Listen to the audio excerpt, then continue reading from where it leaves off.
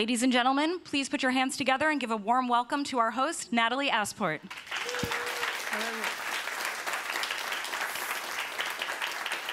Hi, everyone. Hope everyone's having a great week. My name is Natalie Asport, and this presentation is a two-part series about the AAA game art pipeline. Specifically, we'll be going through a behind-the-scenes look at the process of creating the art for two of the weapons from Just Cause 4.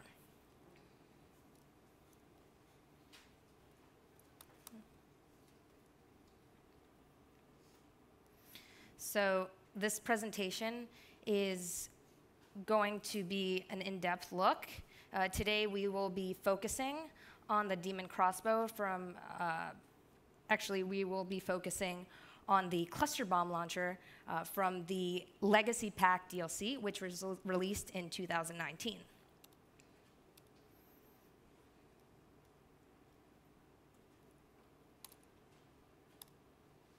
So a little about me. My name is Natalie Asport, and I've been at Avalanche Studios for over 6 years. Currently, as a vehicles and weapons artist, I have been responsible for creating art assets as a AAA video game developer, and I've learned a lot of the ins and outs of the production pipeline and the structure within the high-end video game development sector. I've gained a lot of experience throughout that time for making high-quality art consistently, and I'm extremely passionate about sharing this knowledge.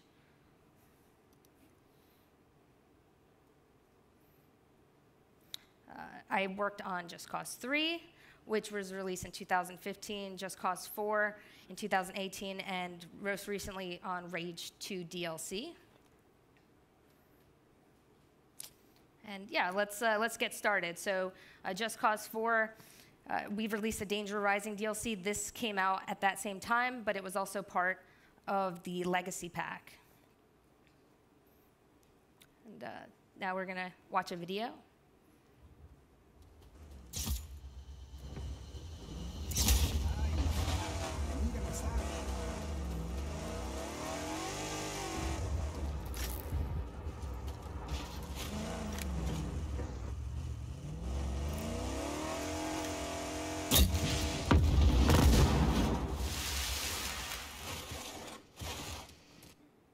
So this is the weapon of the cluster bomb launcher. We'll go through today of basically all of these steps. It's a non-linear workflow, and that is the pipeline for video game development. For this series today, we'll be going through remaking a classic, the concept, the gray box model, metrics and scale, rigging and animation, integration, wireframe, and edge flow. It continues on. Therefore, depending on the weapon or art asset, the stages in the process can be switched up. So, remaking a classic. This asset is a part of a legacy pack that was released with the Danger Rising DLC. It was featured with the Rubber Ducky, the Tuk Tuk Boom, and Rico from the first Just Cause, and Just Cause 3, and much, much more. And there are different legacy items that were released at different times.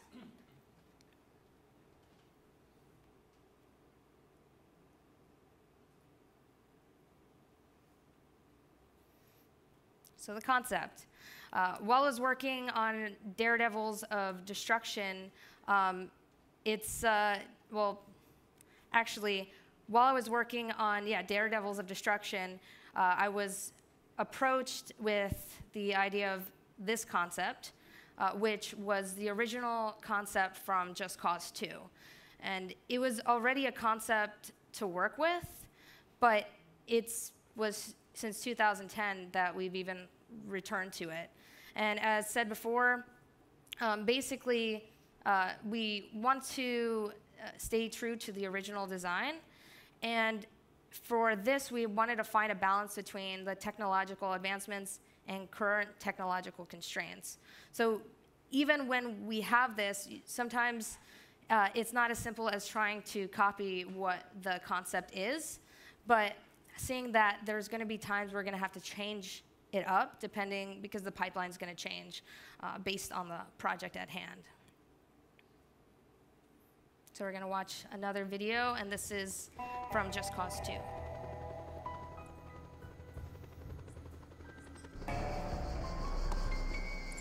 That'll come in handy.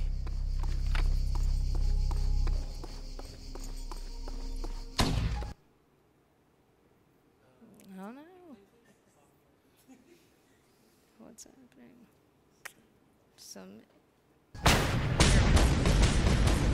I think it froze from all the explosions. There we go. So yeah, that was from Just Cause 2, and as you can see, it did change. The style, the way that Just Cause 4 is a lot more grounded than what we had in Just Cause 2, and that was taking that into consideration. So for the gray box is a prototype model, which basic shapes are formed with cubes and primitive objects.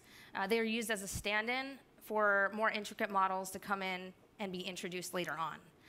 It can represent the general shape and scale of the art asset, and this can help get something into the game as quickly as possible and have something for the devs to playtest with.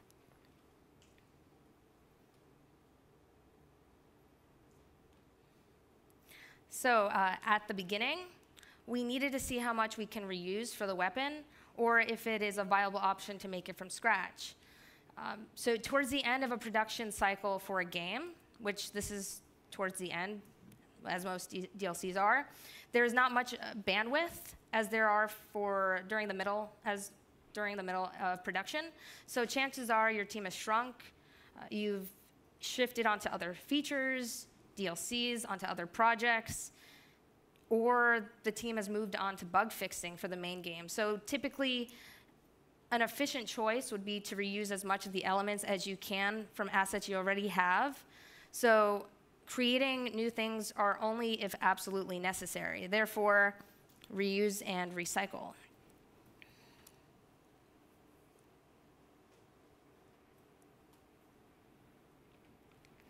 So metrics and scale. So the key is, in this process, we need to establish the important measurements of the asset, ensure that the contact points of the weapon lines up with where the player will interact with it during gameplay. And these specific measurements are the metrics of the weapon. And one of the key components here is to sync with the animation team. So if you're working with a group of developers, it's not in a vacuum. You don't just create a weapon. You're working with a team. And in this specific step, it's really important to work with your animation team, and specifically those who are going to be animating the poses for how the player is going to interact and hold a weapon.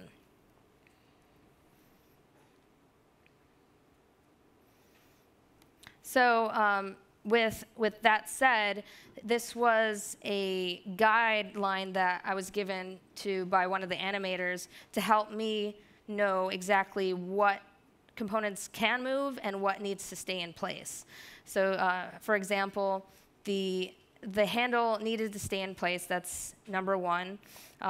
We have to keep the magazine in roughly that same spot, and the shoulder stock needed to be where the rest of the weapon was, because otherwise it would start clipping, and that would mean that animation would need to basically add new poses.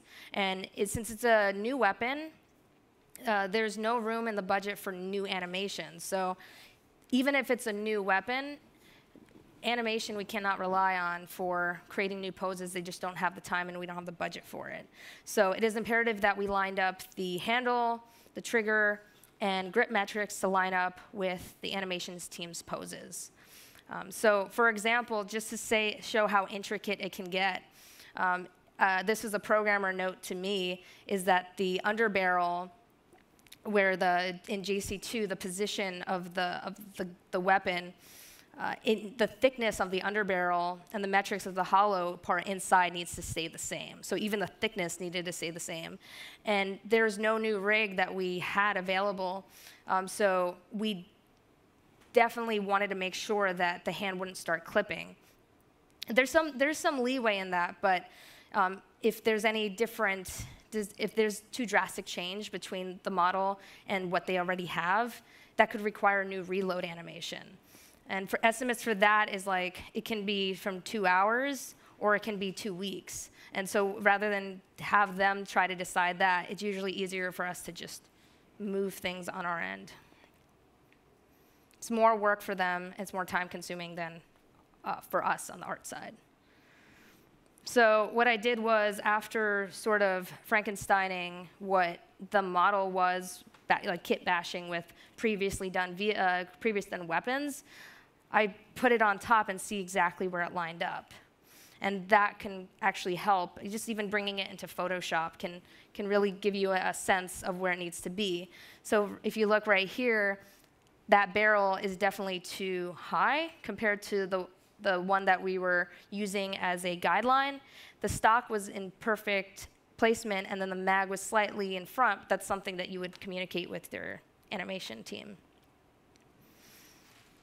So with the gray box, once we're done with that, we export that model from Maya with a dummy Lambert material.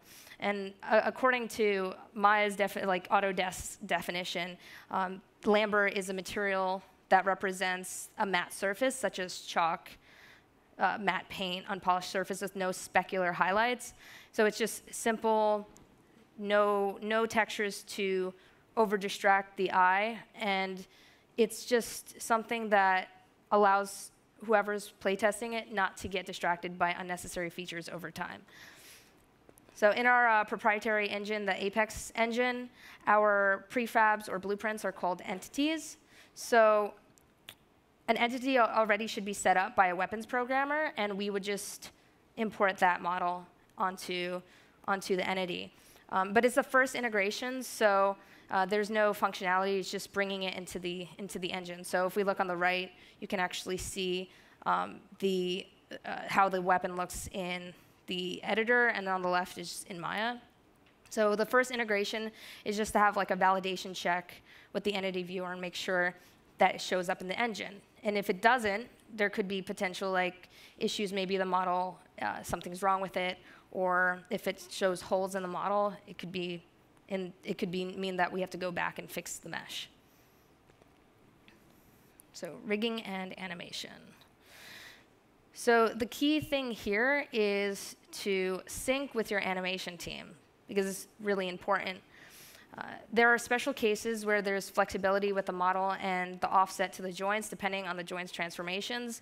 But typically, since we're reusing pre-existing rigs, the joints and skeleton must not change. And if you do any naming convention switches, all the animated poses within the game are just not going to read it. They won't be able to communicate with each other. So again, another step to sync with your animation team. And this is the simple rig that we had. Sometimes with reusing a rig, we might have joints on a previous weapon that was utilized, but let's say on this one, there's several of those joints weren't necessary. The main joint we needed was the barrel to shift, and that was the only one that was being used. So the other ones are fine, but you just don't rename anything, and you just keep it the same way. So next is integration. So after bringing it into the game, now is when we actually make it spawnable, so that way, as a player, we can pick it up and interact with it. This time, I applied a metallic dummy material to catch better light and have better highlights and distinguish the forms, and so it stands out more from the background and the rest of the world. So what I'm doing here now is looking out for any floating hands, clipping. If you look, the thumb in the back of the grip might be a little pushed in. The left hand is into the barrel, or you can even have severe clipping into the body where if he's aiming and it looks like the actual geometry is like embedded into his shoulder, or if he's storing it in the back, he just clips into the body. So these are all things you have to be aware of, and definitely if you're working on your own games, it's super vital to go bring it into the game as soon as possible, because if you don't catch these early on, you're going to do a lot more work and then find these out when it's late and it requires more work. And again, sync with animation here. So similar things like this, you start looking at all the different clipping, and you can send these screenshots to the animation team and see what they say and if it's severe or not. Essentially, afterwards, I was told, like, no, that's okay, because that's normal, because player, and there's no camera that's going to go inside the barrel, and usually it has like ammunition in it. So those are things that you definitely want to check on, because if we spend time on things that don't need to be changed because they're not going to contribute to the final product, then you can move on to something else. It might not be bad of a bug. So revised concept. So very small changes here, but it allowed me to get a better idea of what I was looking at and visualize it better. So as I'm cleaning up the geometry and making iterations for export integration, I can actually see the changes that I've done. With this new gray box model, I've revised, refined, and cleaned it up. So I ended up having a conversation with the art team, and we felt like having this weapon obviously doesn't exist. And the way that it worked in Just Cause 2 was he would take a grenade and put it in a magazine.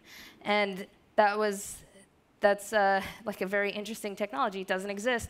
And even though technically these are very fictional weapons, we still wanted to keep it a little grounded. So it's like, well, maybe we don't have it in a magazine. Just have him put it in the barrel like a normal grenade launcher, and have it go back into that magazine, so that would be turned into a canister. So we merged the magazine with advanced, not yet existing technology, and the grenade was now being pushed through the barrel. So here are changes. Actually, that's the old one. Here's the new changes. And you can actually see how it's changed. There are now like the designs going up to emphasize that it is one cohesive piece. The clipping is better. An animation team can modify the left-hand placement and Y-axis later.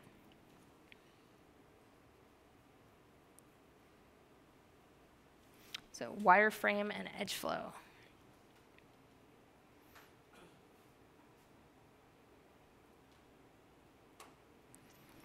So here we have the final low poly game res model. Now it's even more cleaned up. Just you're going through this iterative process. It's okay to continue to iterate upon your low poly, and actually it's very important. These changes are going to benefit the final product. Topology has been cleaned up, and there's zero or minimal n-gons or tries, and it's a watertight model, so there's no holes in it. Verts are merged where they need to be. And then here we have the finalized high poly model, and this is going to be your texture bake model. If any of you are familiar with, if you're in game art or you're familiar with the way that we work, is game engines can't afford to. It's definitely improving, but game engines can't afford to have all this high res topology in a game if we want it to run efficiently at 30 frames or 60 frames per second. So in order to alleviate a lot of that and allow more things on screen, we take the high poly and bake it down to a lower poly model, so it's less data that the computer has to calculate. And then with the high poly, I added different materials to different elements, so that way it can create an ID map later on, or just to help differentiate what each part is and does. Here's another screenshot. It always helps to take pictures and send it around to your team, get feedback before you move on to the next step. It's always great to just really get any additional feedback of if there's anything you've overlooked. So next is the fun UV unwrapping.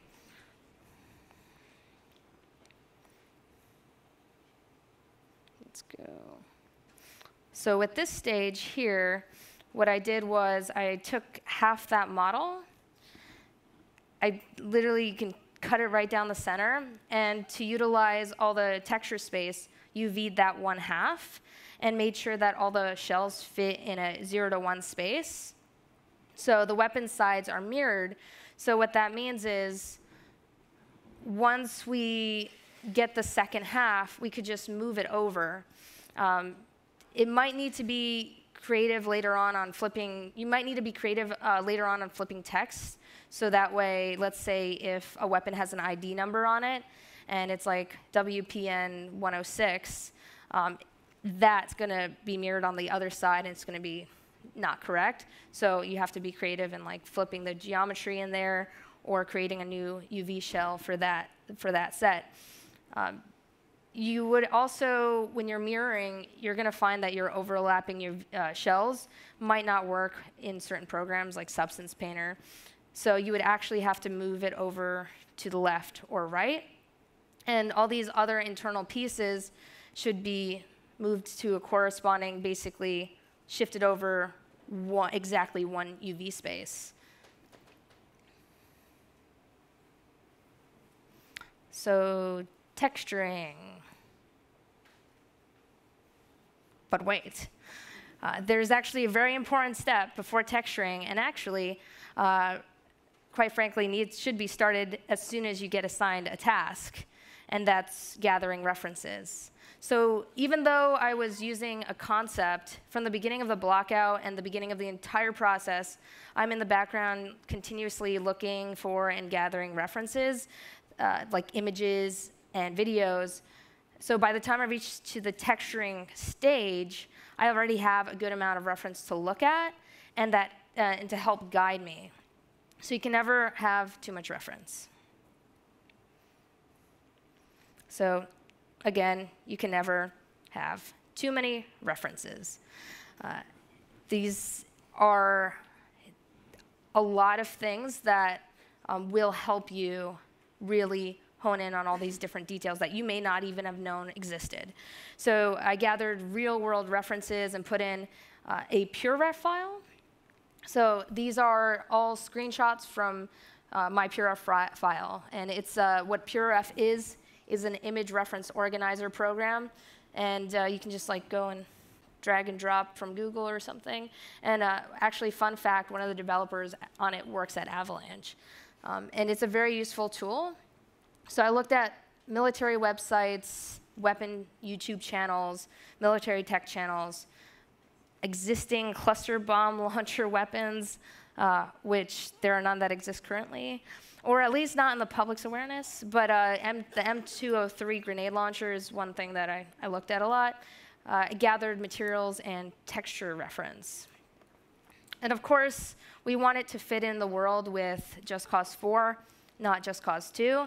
So this is a good example of improving the materials and aesthetic design to reflect the graphics improvements and technological advancements of today and since 2010 when Just Cause 2 was released. So these are different weapons that I looked at, so we just try to keep it in the same family.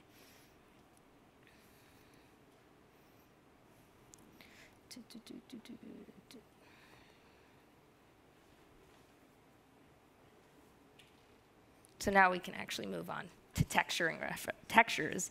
As mentioned at the beginning of the entire process, I'm gathering references.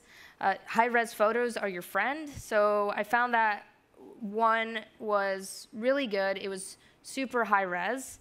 And what I did was I can see each and every individual part of the weapon, such as highlight, metallic values, the detail, the material breakup. And I ended up actually breaking up that photo into different pieces and labeled what each piece was. So we have like a rubber stock or a plastic stock with a grainy texture on it. We have brushed metal, painted metal, steel, all these different types of unique textures that even though it's a black weapon, there is so many different values, different metallic values on it. So in this step, now it's about baking the high poly model down to the low poly model to create a normal map. And here's just a look at the Substance Painter texture settings or bake settings. The first step is to get a clean bake. And that's just checking on the normal map, not anything else. Bringing in the high poly. And for this weapon, there was a bunch of different parts that I didn't want other details to be baked onto. So for example, I wouldn't want let's say the magazine to be baked onto the trigger accidentally.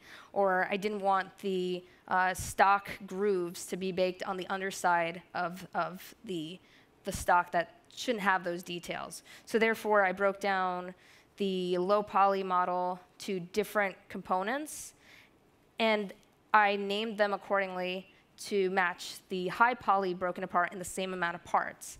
And you would just set it as to match with mesh name, and it would only bake to the parts that were named that same way.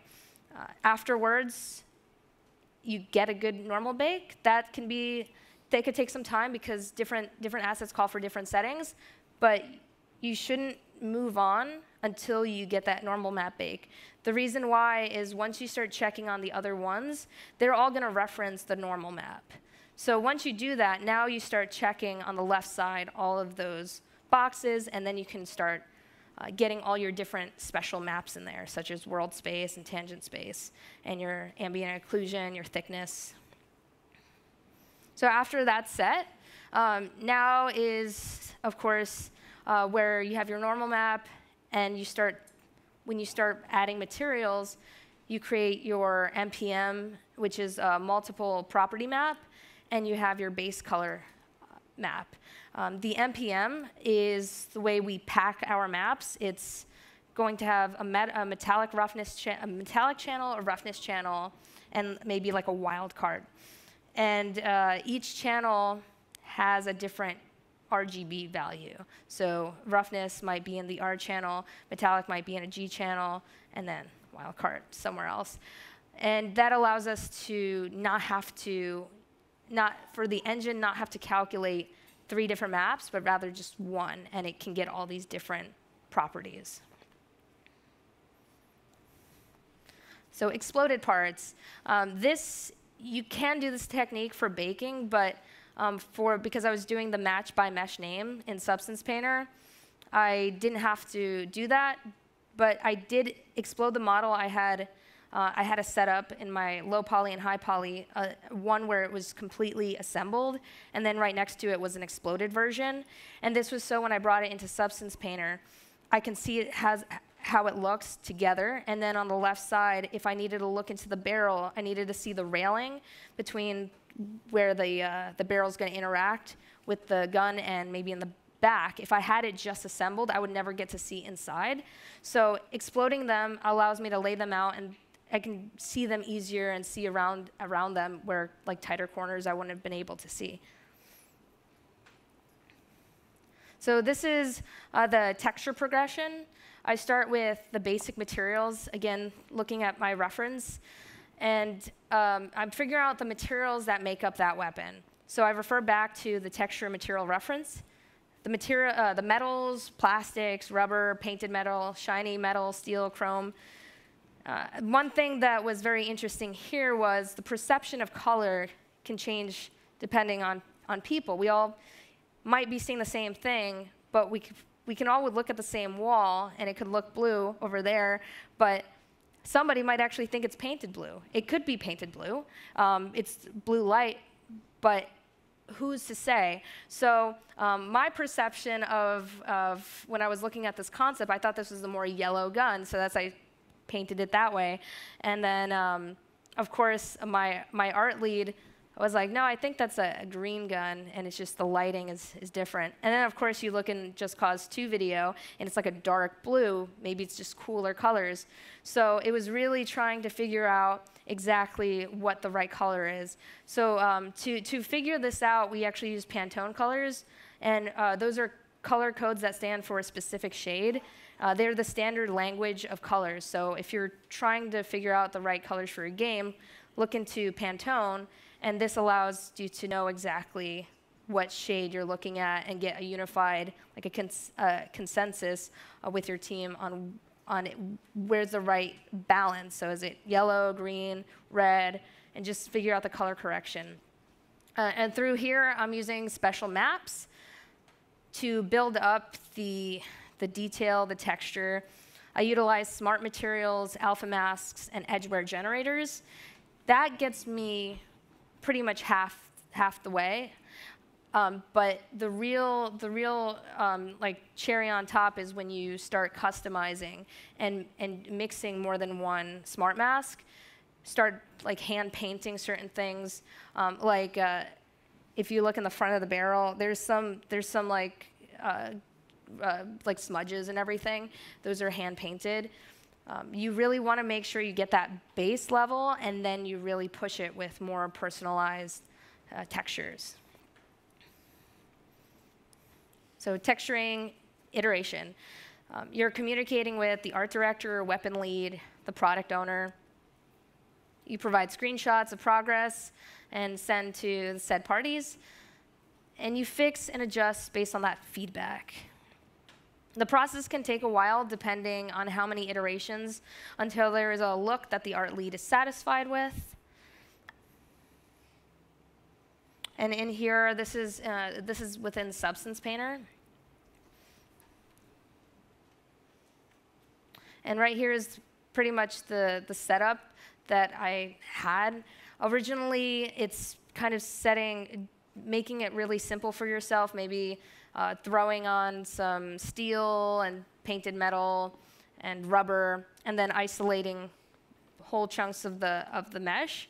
But then eventually your file structure can get really immense, and the main key thing here is to stay organized. So like I've created different folders for different parts. So you have the stock, the barrel, then I have an overall rust on there. And then the final touches, after getting all those ingredients there, we needed to push it even further.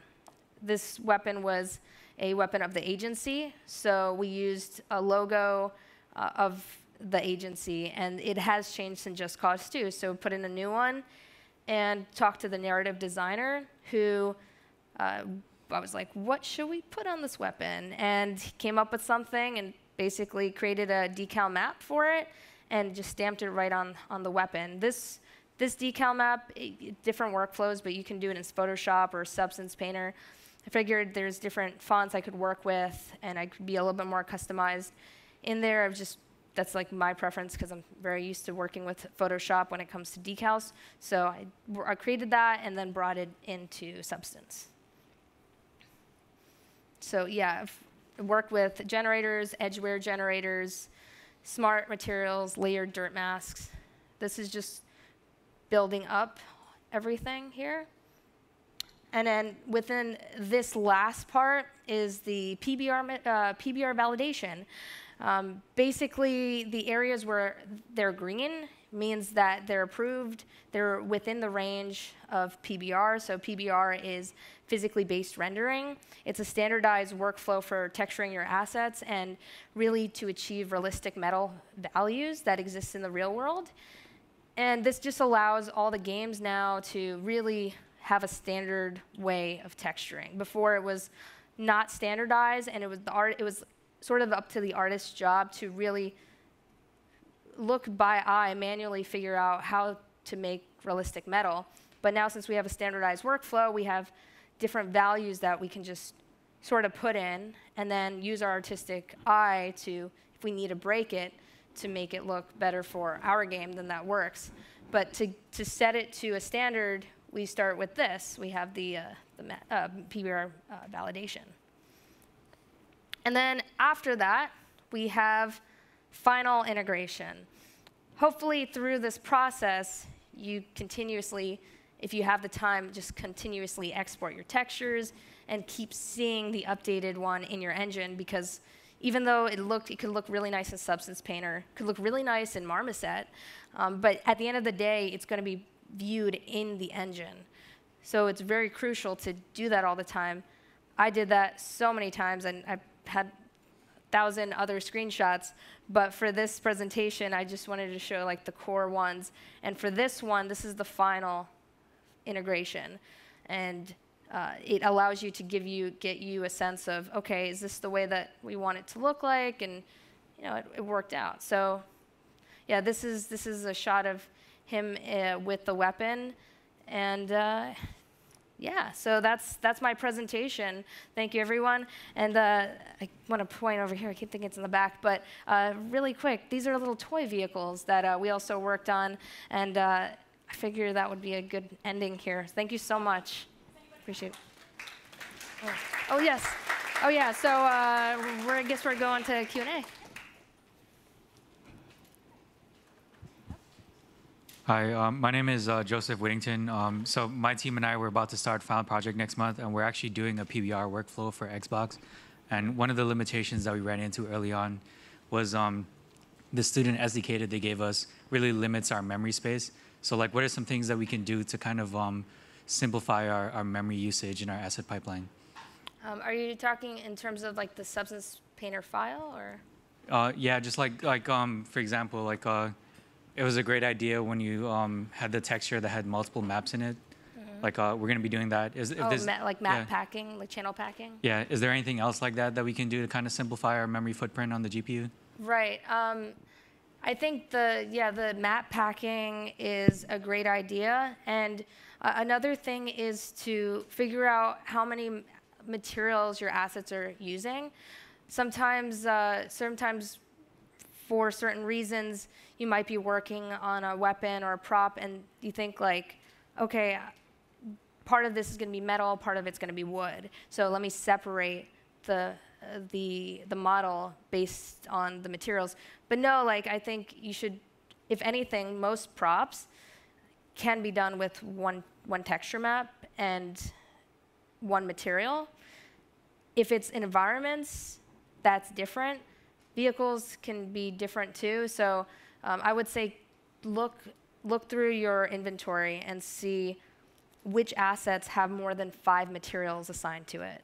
If you have, let's say a vehicle has 5 materials, each material has 3 maps. So right there it's 15 texture files. Let's say each one is a Targa, and that's 5 megabytes.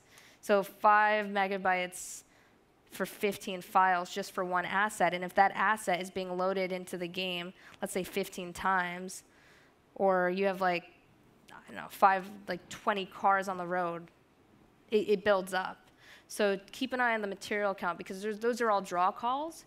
And depending on the engine too, there's different ways that the engine runs that, but look into the material and don't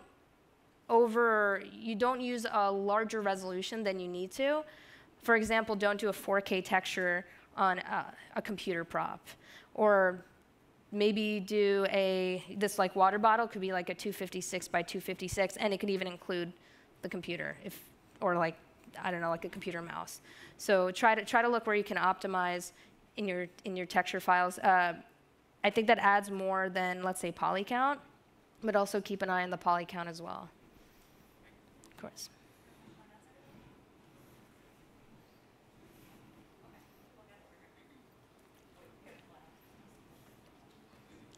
Hi, my name's Jenna. I'm in game art, and I was actually going to ask you a little bit about, as far as like the pipeline process goes, how long do you think from start to finish, on average, it takes for you to get feedback and like basically start out with the block out and then have that finalized textured piece that goes in game? So is there like an average? Okay, so like the average like estimate of making an entire weapon? Like a hero prop. Right. So if it's a weapon, it could depend, because it's sometimes hard to gauge because you might be working on multiple assets. Like even with this, I was working on multiple assets. Typically, though, like it could do from a week to 3 weeks, depending on the complexity, because you're also, as mentioned, you're working with an animation team, working with the gameplay programmers. Sometimes they might not have the time to respond to you quickly, so you move on to some other asset until you get a response. So taking that into account, it can add up. If you're doing, let's say you're doing all of those things, like you're working on a game on your own, then you're the one that's answering all those things, so it might be shorter. But typically it's like, I would say like 3 weeks. Okay. Cool. Yep. Thanks. All right. How long will it take to, to finalize the Just Cause 4? Yeah. How long is the production? Like the production entirely. Right. It was, I believe it was about 3 to 4 years of development, and then about a year for DLC. Yeah.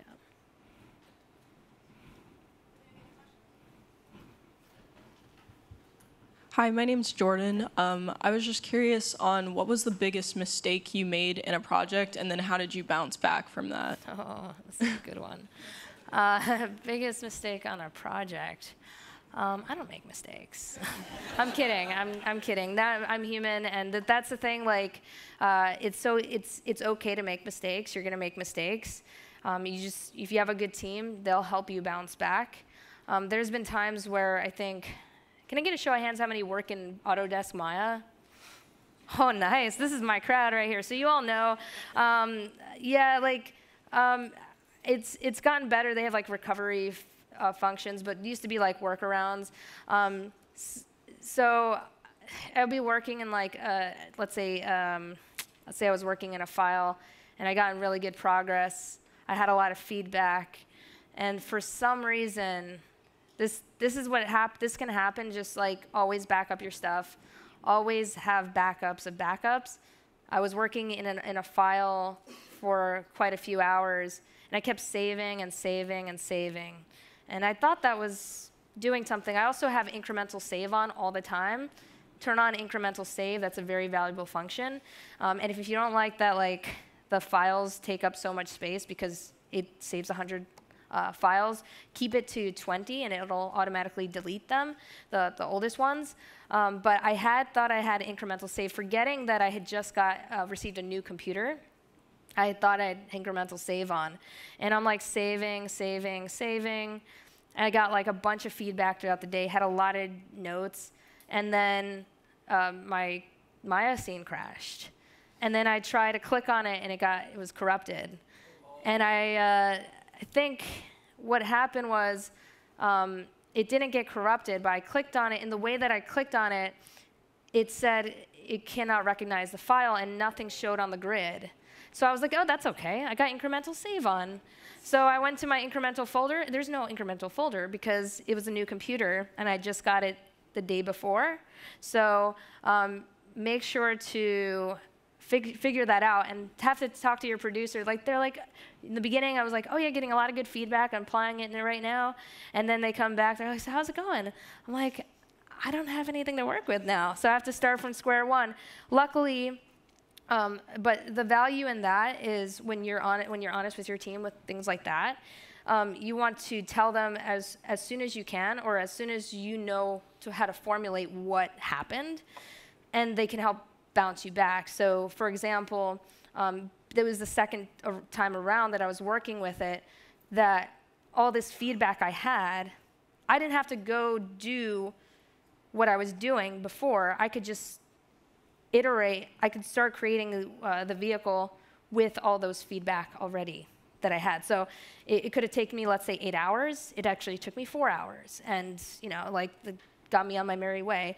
But keep an eye on that. Make sure that incremental save is on.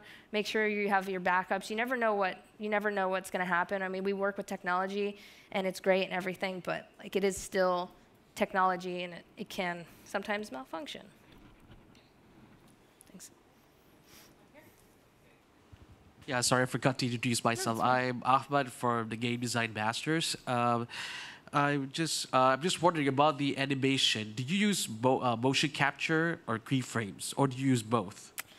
So motion capture has been very popular in video games now, similar to like how PBR has taken over the industry.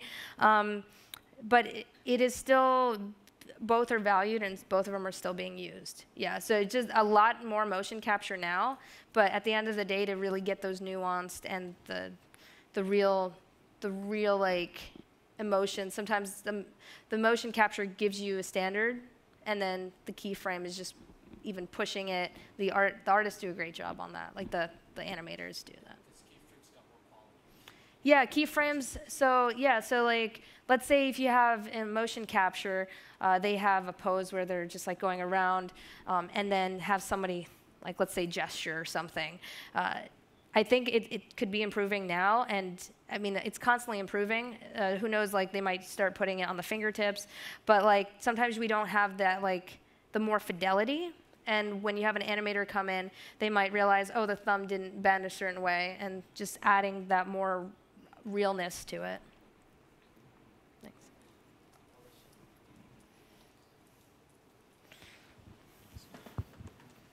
Hi, it's me again.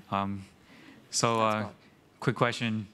How does Avalanche handle LOD chain generation for assets? So we work with Simplygon, which generates the LODs. And other times, though, if we need to, depending on the asset, if there's like metallic values in it, we would have to do it manually. So it's a mixture. I know certain engines also do like LOD creation, but typically you get a pretty good you get to a pretty good point with Simplygon and manual work. You learn how to do reduction quite fast after doing it for a while. Okay, so follow-up question. We're currently integrating the Simplygon SDK into our engine. Are there like any like serious issues that you guys ran into using Simplygon? Any serious issues? No, I think it's a pretty good tool. You just have to make sure that you have like the settings the way you want. And like I said, there could be, it really depends on how the artist models. And if like you're using like mirror UVs methods, and it might try to take out the center line. And if it takes out the center line, your UVs just go all out of whack. That's not a Simplygon issue. That's more on the art to like set it up correctly. But no, I think Simplygon does a really great job at optimizing the meshes, and you could just get something in like within like 30 seconds to 2 minutes if you have a really complex asset. Thanks. We have Nova joining us on YouTube who wants to know, does Avalanche use the combining of textures and RGB channels in every single asset, and does this present any issues in the pipeline? Combining of RGB. So we do use channel or map packing for every asset that we work with, because again, we don't want to have, if we already have the normal map as one map, and then we have the base color, if we had metallic, roughness, and a wildcard in all of them, that means we'd have 5 textures as opposed to 3. So this just allows us to optimize basically the whole art content that's being brought into the engine. Awesome. Thanks so much. Yeah, thank you, everybody. Appreciate it.